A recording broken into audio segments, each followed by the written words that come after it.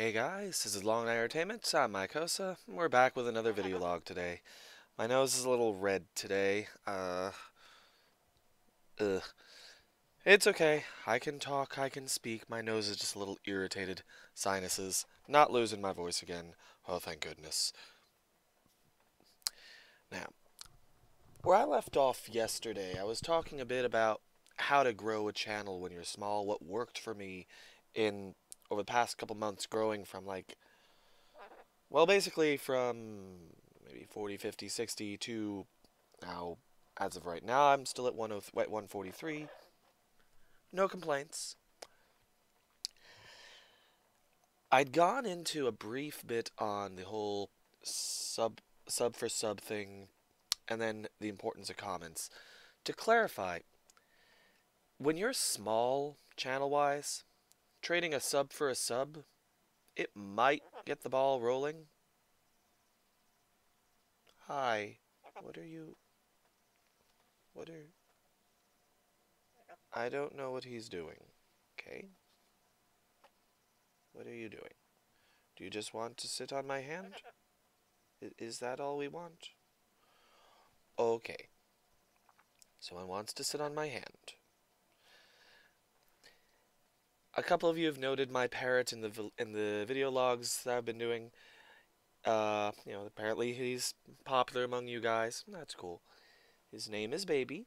He has a whole story to him, and I will go over that story tomorrow. He's had a hard little life, and now he's doing better.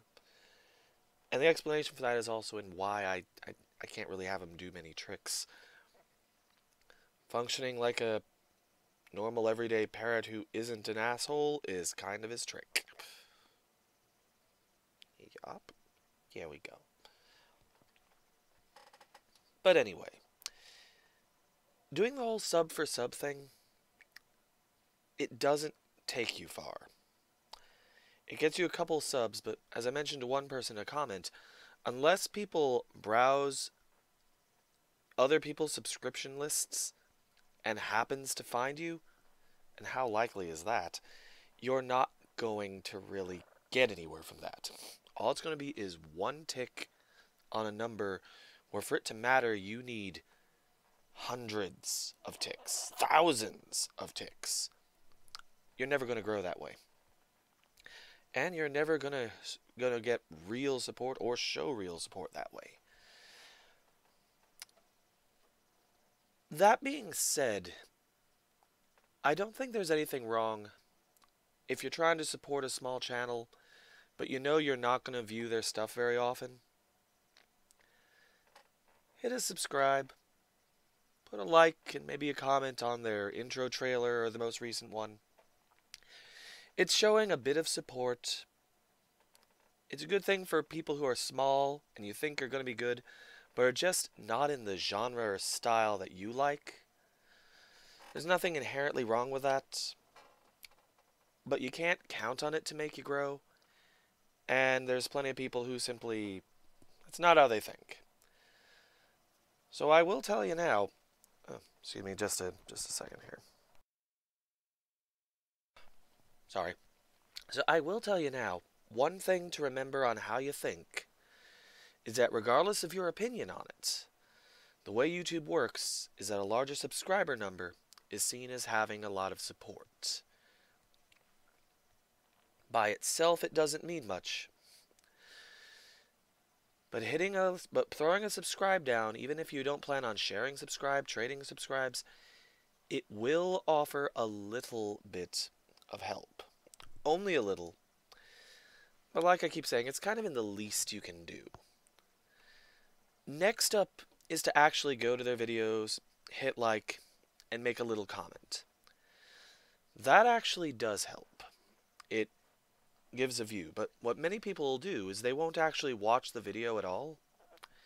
They'll just go on, hit like, make a comment, and leave. Kind of like they're blipping into a quick chat room, and that does help. But what it doesn't do is it doesn't increase viewer retention. And the comments are kind of lackluster, sometimes disjointed, and usually don't have much to do with just, hey, I like what's happening here. Some of those are okay, only those are not. And they drain down your viewer retention time. What helps the most is if you watch for a few minutes, put a comment that's actually related to what's going on or actually asks the subscriber a question that's in some way related to their video. And yeah, a like, that always helps. That is the most helpful. What I do in my case is I actually play most of my videos at double time. This way I can get through the video faster and watch more videos and get a feel for what's going on with it. And if I'm really digging what's happening, then I'll slow it down, I'll put it to normal time, rewatch parts of it. The idea is I'm trying to get at least 3 or 4 minutes of view time on each video.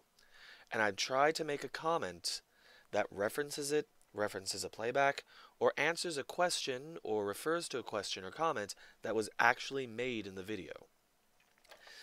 It's better yet if you can actually get some back and forth with other people watching and with the creator.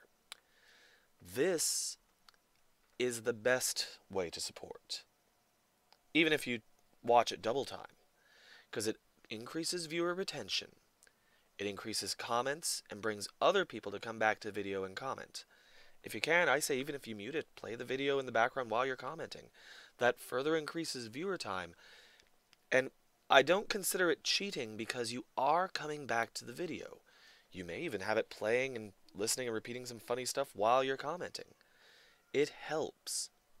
I'm sorry, my nephew just started crying at something. He's upstairs. Don't worry, my nephew is not my responsibility to take care of. His parents are home. His mother is. I'm the amusing uncle downstairs, not the caretaker. This is what I take care of. This is my baby. He is adorable and fluffy, and he likes his head scritches. Look at him fluff up. Look at him fluff. Look at that adorable birdie face. He's going to be joining with me on more things if I can.